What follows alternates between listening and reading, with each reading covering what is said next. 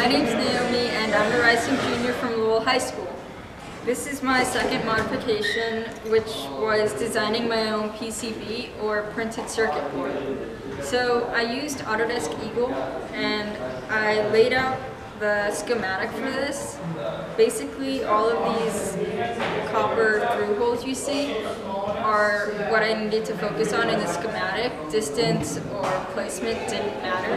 Then when I was designing my actual board, then I took my schematic, generated a board, and had to lay all these out so they were actually the right physical distance away from each other.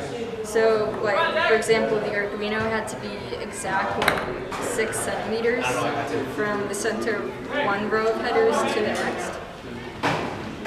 Then I finalized the board. I customized it with a silk screen with my name and year. And then I ordered it through Oshpark. They manufacture PCBs.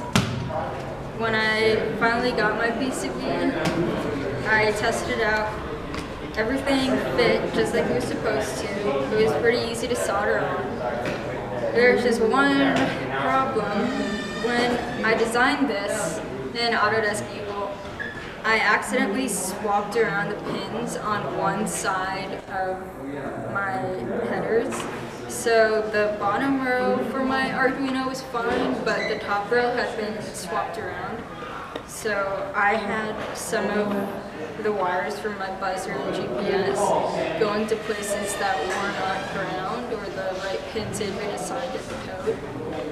So I think I would definitely need to fix that before I actually am able to use this. But overall, it was pretty fun. It was probably the most enjoyable part of my project, and it's definitely something I would do again, even though it was a little disappointing at the end. Thank you.